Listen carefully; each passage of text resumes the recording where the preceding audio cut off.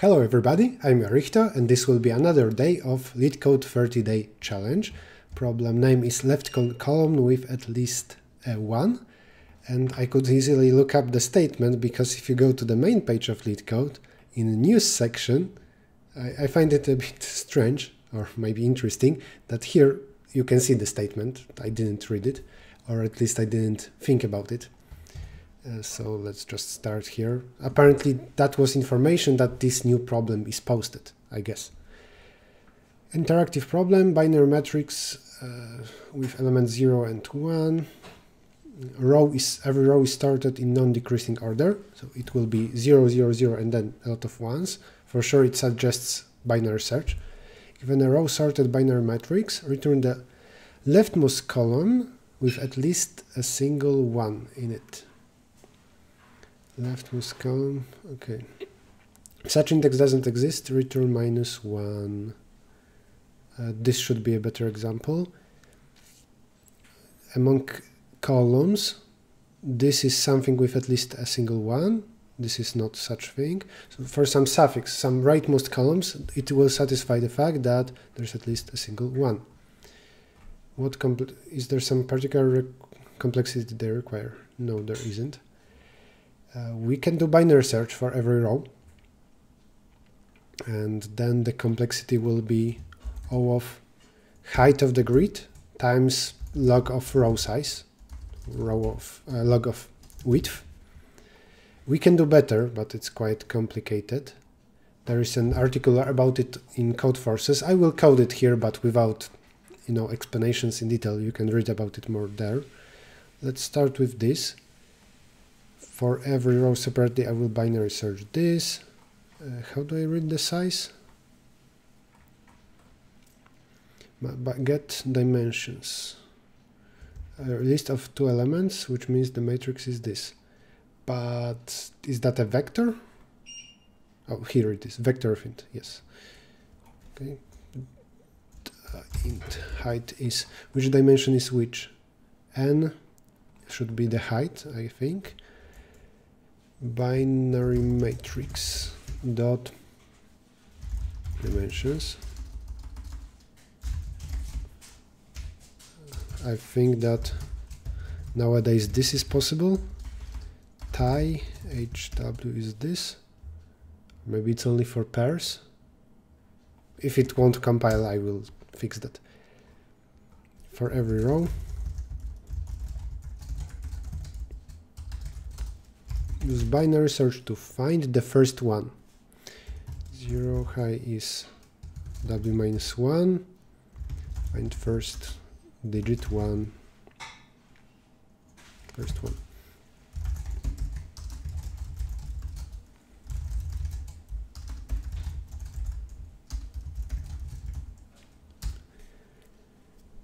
If it is, if I need to ask. Get, first it's X, then row. I find those coordinates strange, 0 indexed. They didn't describe which like X is row or column. If they are talking about rows and columns, this should be R and C. Now X, normally in math, X goes to the right, Y goes up, but it's quite uncommon. Here there is this example. I will assume that first is row. I don't know if that's correct. If this is 1, then best is mid, and where I can find better one on the left.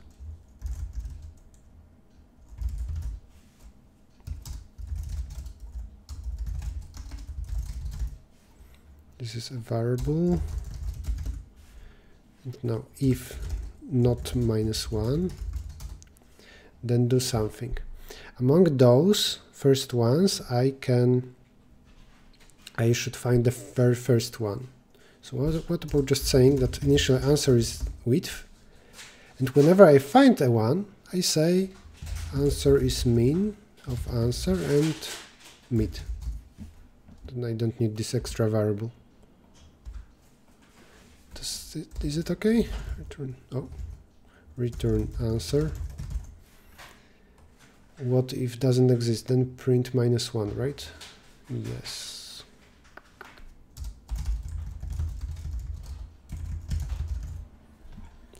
And this will be of height times logarithm. Compilation error. My tie is incorrect. I didn't know if it works for vectors of size 2.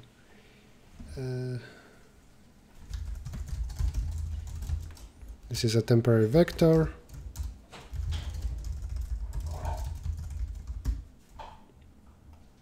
Run code.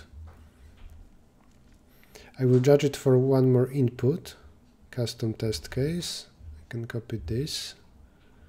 Because here height and width are not equal. If there is any issue with that, it should be found in this test. Seems correct. Accepted. And what about, like, now a challenge? You can stop a video and think about something better than this. And that is, for every next row, if you already found that the best... My phone is ringing. What was I doing? For every row we can binary search, but there is a trick that once you found that there is one on some position, 5, you're only interested in whether we can improve this score. If you had already this, let's say this row, now if a new row is like that, it doesn't matter where exactly this one is. So it helps to make the first query as follows. When you have this next row, like that, you don't know what each character is, maybe it's better to fill this with question marks. You ask about this position, just before the first one you already know so far. If this is 0, then you don't care about this row. If this is 1, then you do care and you binary search. Sometimes you will ask only one query for a new row. This would be as follows. Low is this, high. What about this? High is just answer -1. Well, this the new binary search. And let's say the very first query is like that. Also, I will here add and answer is not 0. Because if it's 0, then you cannot improve it further. Do this. If this of row comma high is equal to 0, then skip. Otherwise this is 1 and you binary search. And what's the complexity of this? Pessimistically, it's still h times log of n.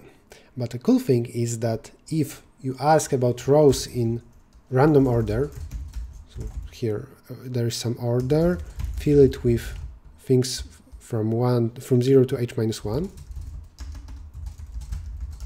order pushback I, and num random shuffle, so scramble this order, then, and here for int row in this order, what did I say?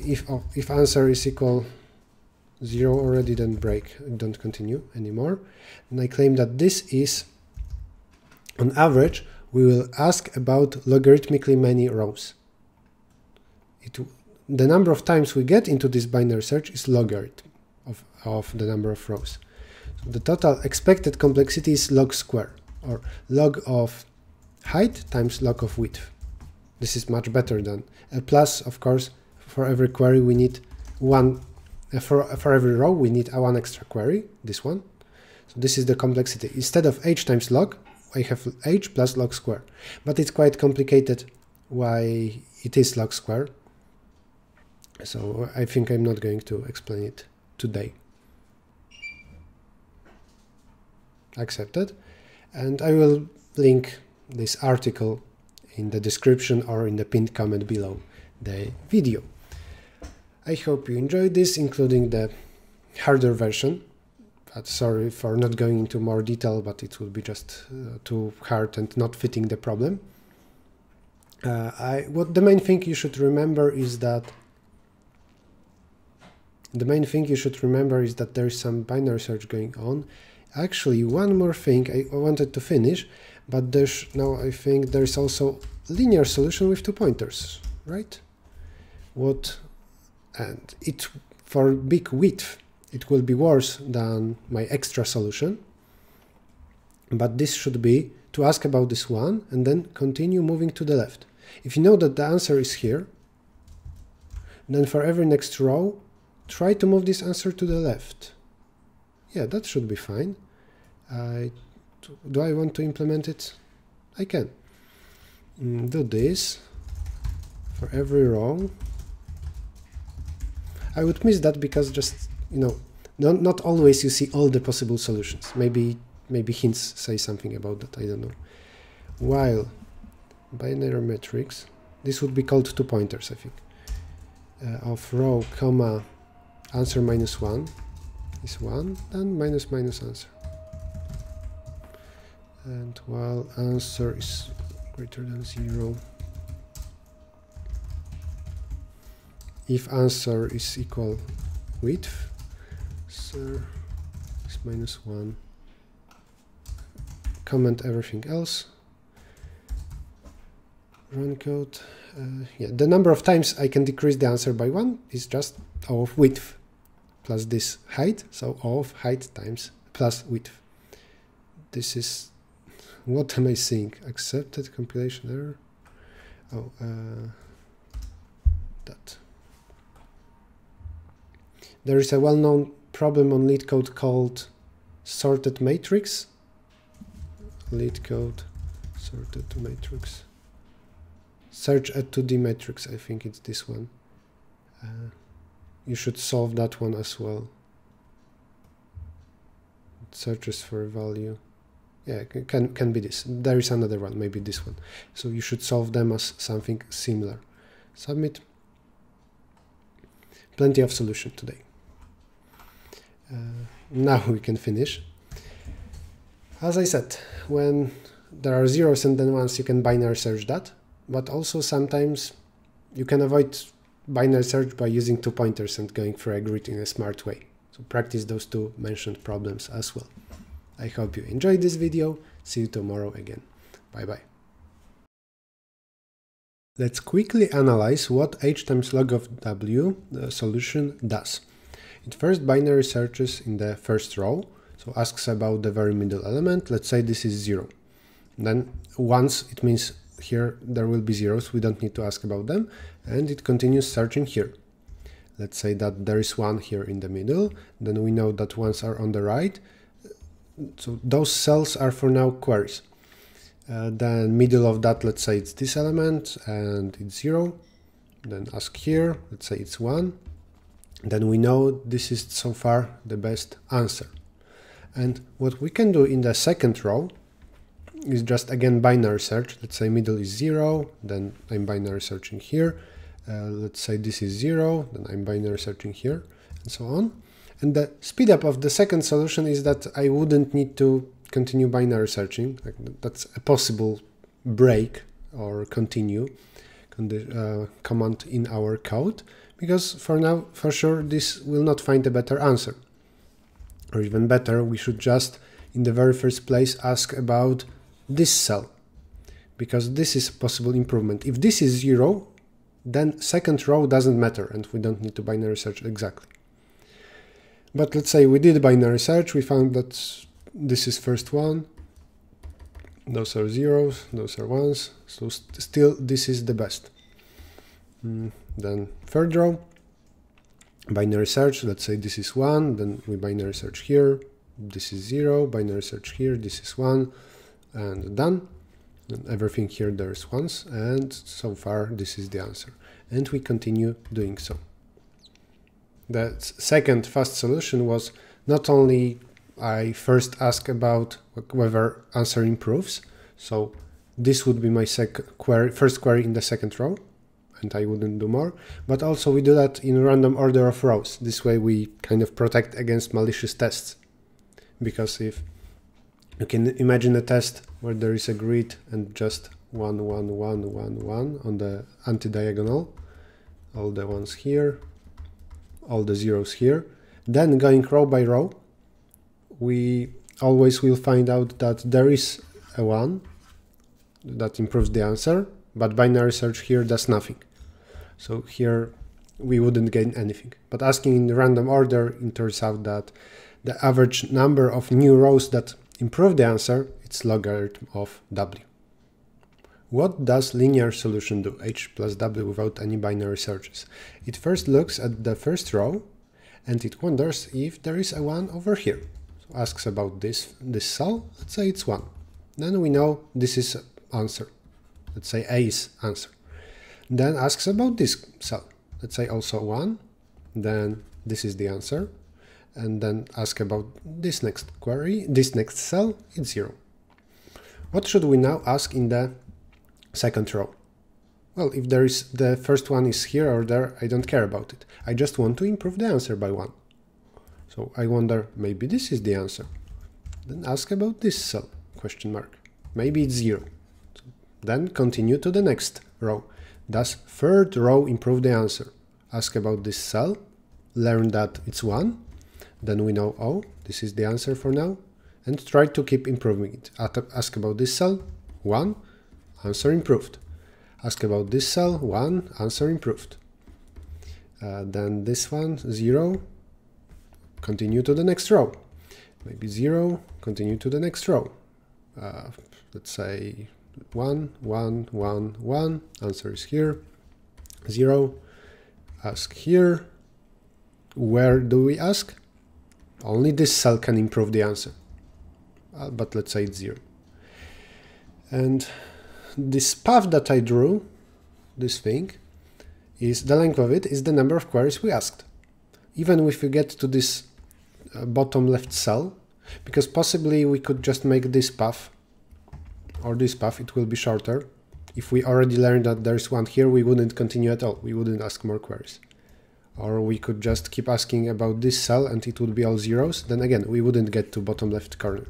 But the worst case is that we get here and then the number of steps down, like step down, just think what this path does.